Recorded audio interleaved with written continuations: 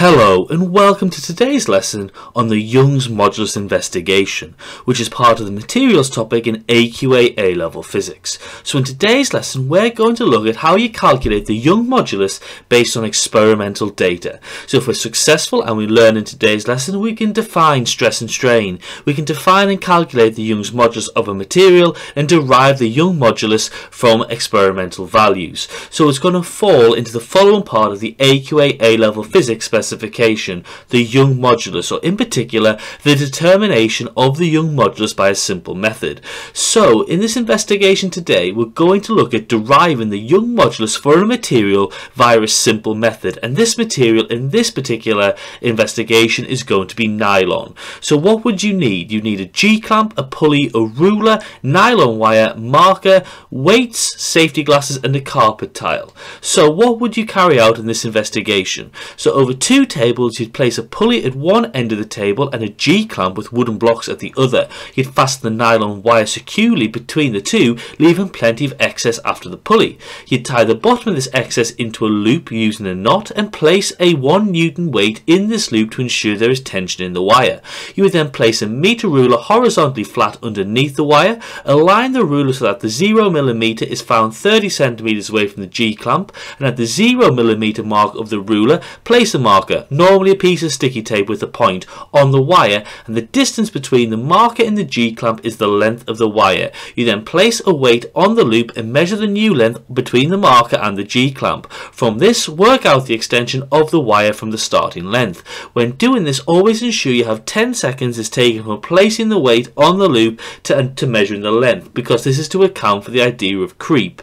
Now then you repeat the investigation for various weights, and you ensure the weights are carefully placed on the loop, and there's a carpet tile under the weight in case the wire snaps.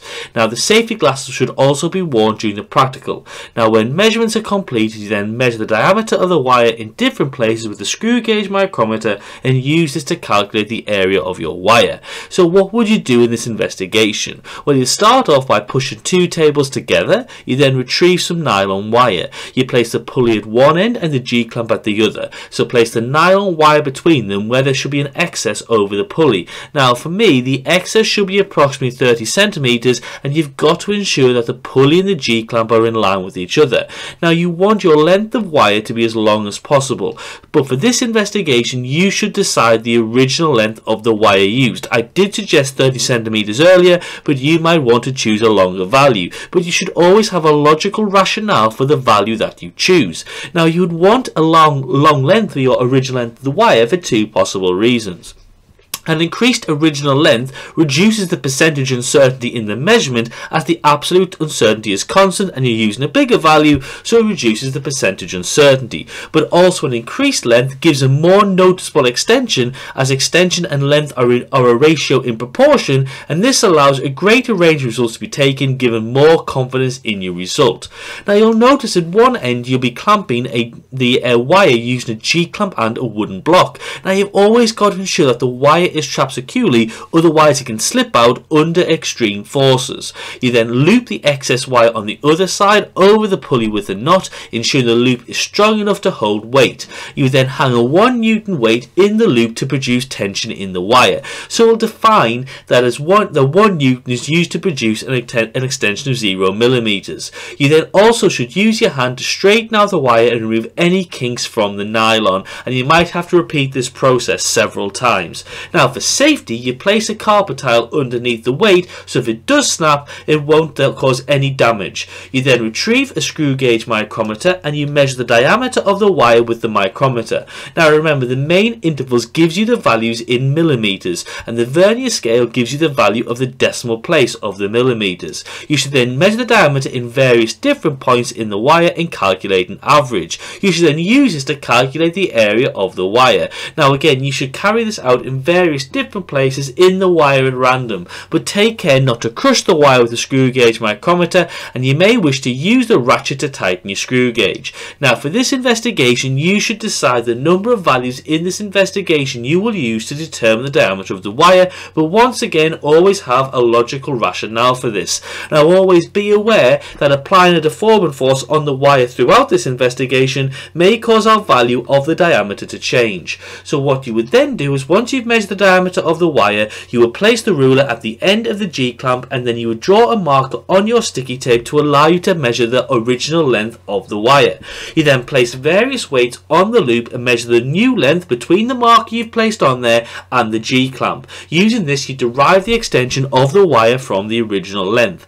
Now, it's my advice to always wait 10 seconds between placing the weight on the loop and measuring the length. This is to account for creep in the wire. Now, creeping is when a solid material moves and permanently deforms very slowly, so sometimes it takes a bit of time for that wire to actually extend. Now, when measuring the length of the wire, you should stand directly over the marker and you should wear safety glasses. Now, standing over the marker to take measurements reduces the impact of a parallax error in your experimental results. But please be aware, when the wire is taut, it's an elastic potential energy store. So if it snaps, the energy store transfers kinetic energy, and so therefore it could damage your eyes. So as a safety measure, what you can do is you can place a shield over the nylon wire in case the wire snaps. So 2 or 3 shields should suffice, preventing the wire from moving greatly when it snaps. You should therefore measure the length and the extension of the wire from various weights. Now, it should be okay to use one holder to place all of your weights in. Now, for this investigation, you should decide the intervals of mass you use to provide a deformant force, but have a logical rationale for this. For this investigation, you should decide the range of masses used in the investigation to provide the deformant force, but you've got to have a logical rationale for this. You should decide the number of values used in this investigation to provide a deformant force, but you should have a logical rationale for this, and you should decide the number of repeats used in the investigation to provide a deformant force, but once again, you should have a logical rationale for this. Now, we should take measurements where you should measure the diameter and then calculate your area from that in meters squared. You should also fill in the following results table with your observations: the force applied to the wire in newtons, the length of the wire in millimeters, the extension of the wire in millimeters, the area of the wire in meters squared, the stress of the material in pascals, and the strain of the material.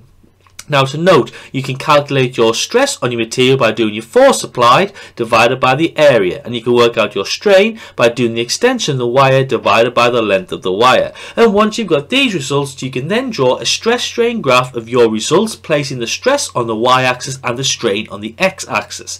You can then draw a line of best fit, including error bars on your points, and therefore you can then draw in your line of best fit.